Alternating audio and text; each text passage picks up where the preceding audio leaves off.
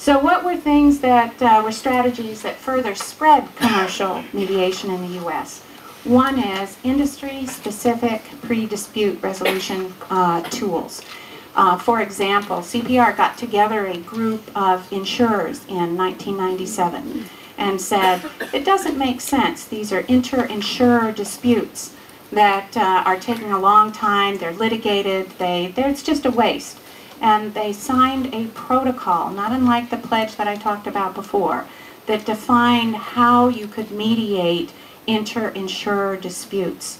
And that has been in use ever since. And there's so many other examples of industry-specific situations where they get together and they say, mediation makes more sense in this circumstance, and let's talk about how it can apply to our situation.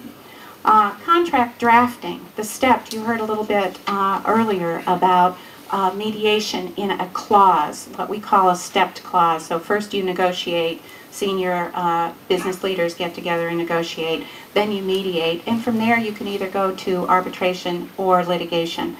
That was very effective in getting over this sign of weakness problem and getting people to accept the thought of mediation at some point in the process.